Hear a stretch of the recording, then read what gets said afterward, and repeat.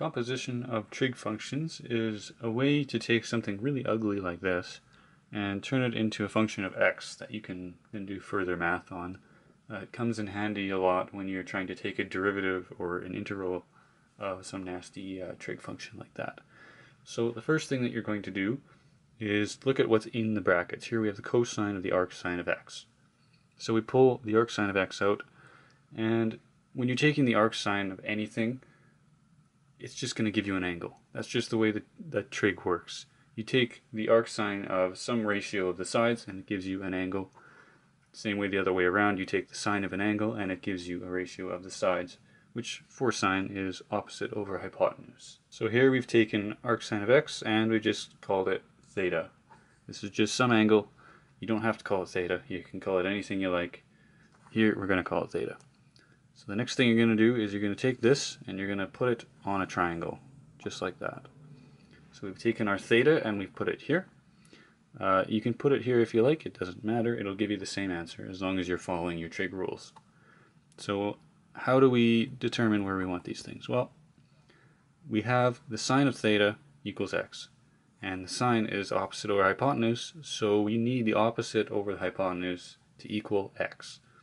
So here's our angle, our opposite is x, hypotenuse is 1, x over 1 is x. That works. So how did I get this? Well, you got to use Pythagoras theorem. So we've just taken square root of 1 squared minus x squared to give you that one. Next thing we're going to do is we're just going to take our original equation, just bring it down here. That's cosine of the arcsine of x. But remember, we found that the arcsine of x is just some angle theta. So we're really taking the cosine of theta, which you go back to the triangle to figure out. And cosine is adjacent over hypotenuse. So our adjacent is our square root of 1 minus x squared over the hypotenuse of 1. So there's your answer, square root of 1 minus x squared.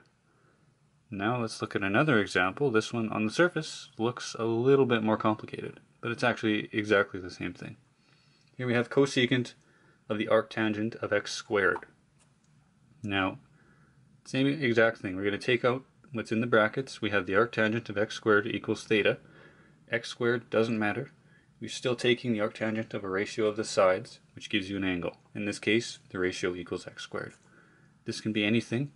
I've seen much uglier ones than this. I didn't want to annoy you with a whole bunch of algebra, so I've taken a basic example of something that you'll see.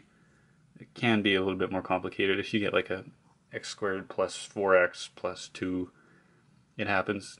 It's ugly, but it's the same procedure. Don't worry about it if you see it. Just follow the rules and you'll get the right answer.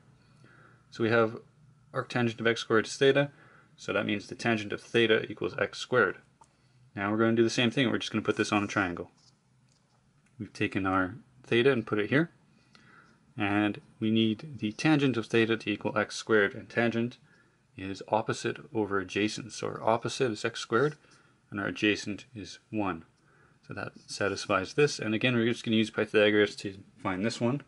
And this is where I've seen a lot of mistakes made, because you get used to these ones where you have an x squared here and you just automatically write x squared. But you can't do that because Pythagoras, you have to square these terms. So it's 1 squared plus x squared squared, which gives you square root of 1 plus x to the 4th over here. Most people, when they make a mistake, they'll write x squared there. So just be mindful of that when you're doing this. Now we're going to bring back down the original equation, cosecant of the arctangent of x squared. And we found that arctangent of x squared is just an angle theta. So we're going to take the cosecant of theta, which, if you haven't seen that before, cosecant is just 1 over the sine of theta. So if we were to take the sine of this, sine is opposite over hypotenuse, it would be x squared over the square root of 1 plus x to the 4. But we have 1 over that, so we just flip it. And we get square root of 1 plus x to the 4 over x squared. That's your final answer. Math isn't so hard when you have the right tutor. Be sure to check out the description for links to other courses and topics. Also remember to tell your friends about the TheKFully channel.